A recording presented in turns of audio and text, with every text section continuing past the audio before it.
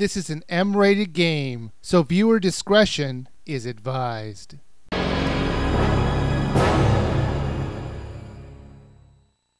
I mentioned in my Ninja Reflex review that I bought a few games at Blockbuster for a really cheap price, and this is another one of those games. Now I got this one for $6, and I have to say I got my money's worth, but is it worth the full price of $15 that you can buy it now? There are actually 2 full games on this disc, so it already seems like a great deal. 2 for the price of 1. But let's actually look at these titles. Now both titles' default setting is to use green blood, and seeing how I don't do M-rated games very often, I quickly turned it to red. So bring on the gore! The graphics for the second game were just awful. It looks like it hasn't been updated when they first released it, and that's a shame. It really made it unfun to play as everything looked blocky and jaggedy, unlike House of the Dead 3, which while not anywhere near the Wii game's graphics capability should look like, at least it was prettier than its ugly brother. The controls for both games were really good. I really liked the way it accurately found where I was pointing the Wiimote, and that made it much more fun to play. The controls are as easy as point and shoot. To reload, you quickly move your Wiimote off screen. Now this game supports the Wii Zapper, but as most of you know, I don't. In fact, I think my Wii Zapper is currently located in a place we call the trash dump. So I played this game using my Nerf gun accessory, and it worked great.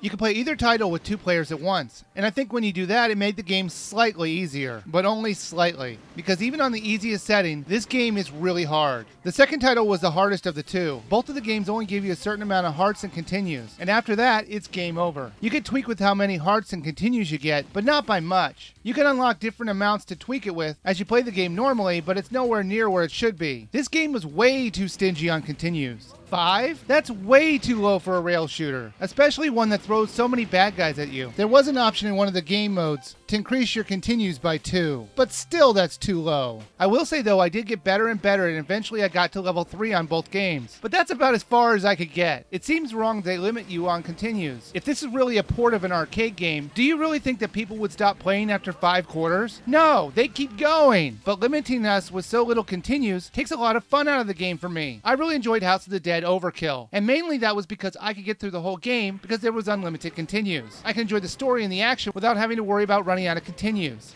There were different guns and ammo to acquire. They would really help dispatching the bad guys quicker. The enemies come in different shapes and sizes, and it was almost always best to aim for their head, as it would take them down the quickest. There were boss fights at the end of the levels, and they would be very challenging to do. I loved the boss fights in the third game the most, as I think they were the most clever. Each title had branching out parts of the level, so you didn't always have to see the same areas over and over again. And I thought that was a really good idea, and it really added to the replay factor. When you lose all your continues, it shows you on the map where you traveled and how much further you were to the end. I thought that was a cool little extra, and it shows you how much progress you made while playing the game. There were different modes to play the game, like an arcade mode or a timed mode, so you could change it up a little bit, but the levels didn't change, just the way you played them changed. House of the Dead 2 and 3 is an arcade shooter. Its simple gameplay will force you to keep at it, always hoping that you'll get farther every time. However, this is not an arcade, and both of these titles are not as much fun as the last House of the Dead game I played, and that was all due to the lack of unlimited continues. The game is currently $15, and if you're a fan of the series, you will enjoy this title, if not for the nostalgia factor alone. But I do have to warn newbies to the series, you will get frustrated easily with this one. And if you want to play a better House of the Dead game in my opinion, buy House of the Dead Overkill. But for the veterans of the series, you will enjoy it. And for you, I think it's worth a buy.